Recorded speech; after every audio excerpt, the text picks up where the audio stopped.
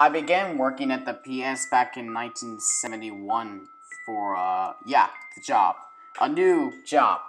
I got to watch new episodes of shows like Sesame Street, Mr. Rogers, and others, and review them. I had a super fun and awesome time until I quit my job in 1985. But quitting wasn't the worst part.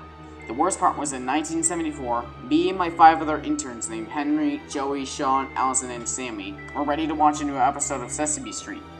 They expected it to be the first episode of Season 6, but what we saw was very different from what was broadcasted.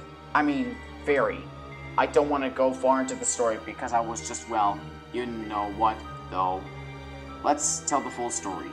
Man, just how I could forget about this entire experience. The episode started, and we were ready to view it. But that's when things started to get odd. The first thing I noticed was the quality was horrible. It started off with Big Bird walking down the street to visit Oscar. For some reason, Oscar looked, however, like mad, like something was horrible happening to him. Big Bird looked depressed as Oscar was yelling at him, even though he didn't do anything to anger him. I was confused by this scene.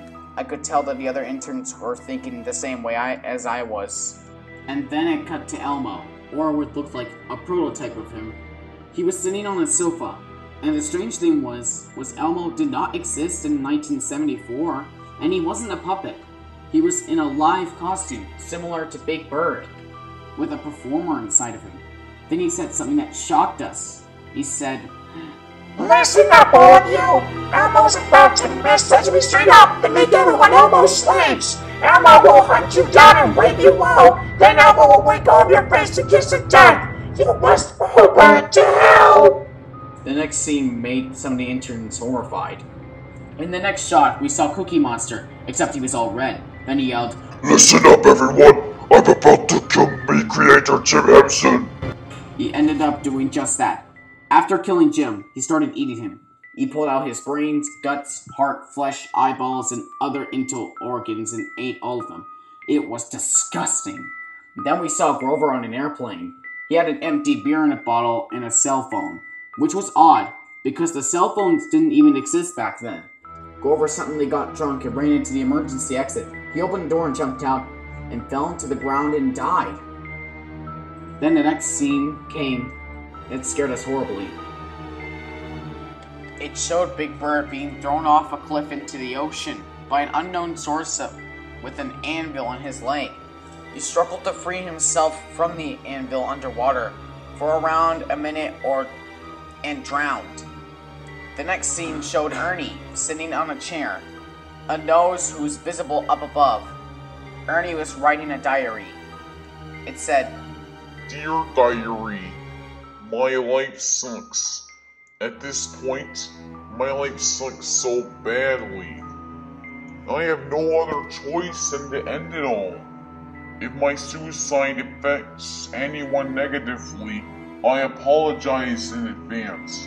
Lastly, I must thank all my family and friends to support that they have given throughout my time here on Sesame Street. Goodbye. Sincerely, Ernie." Then he hanged himself on a nose mentioned earlier. Bert then appeared. When he discovered the body of Ernie, he gave a blank expression. However, what he did next was just weird yet appalling. He took down Ernie's corpse and ate his brain. I don't know why he did this. I just don't. The credits were Japanese, a distorted version of the music normally heard in a Season 6 credits played. Then the episode finally ended. The other interns were shocked. Some of them were pissed off. I was just speechless. We were then searching for the maker. We couldn't find whoever made it. But what happened next was scary. We saw Elmo, or more likely someone in an Elmo mascot. Oddly enough, it was the same costume used in the episode. And he was insane and had a gun.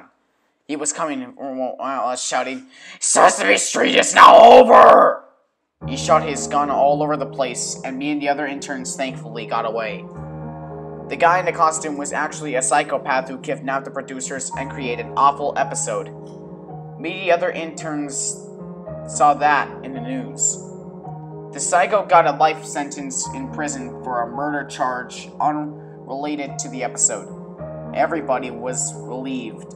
Anyway, the reason why I quit is when, in late 1985, the year Elmo appeared in his modern form, I was just resting on the couch watching TV, but suddenly I heard a voice. It whispered, Sesame Street's now over. Try to keep this interesting for Elmo. I looked back, and what I saw was horrifying.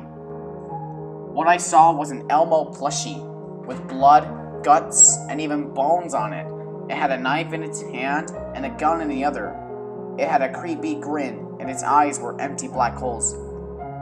And also had a note which read, Die, in Spanish. After some hours of trying to figure out what the note to, I discovered what it meant. You are the next victim. Elmo will chop your hands to chop you up. Someday I will be next. The end.